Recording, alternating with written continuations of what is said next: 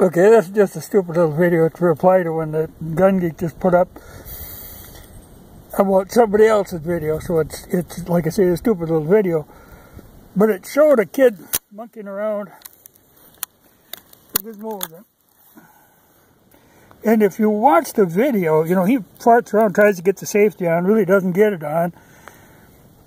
But then just before he shoots it, if you watch, he slaps his hand up and pushes the bolt part way down, or, you know, part way up. So that's holding the firing pin back. Then after it doesn't shoot, you watch his hand, he moves the bolt down again. So then the firing pin is free to go all the way. But that, I don't know why he was farting around knocking the bolt up before he shot, but you can see he actually slaps the bolt open a little bit.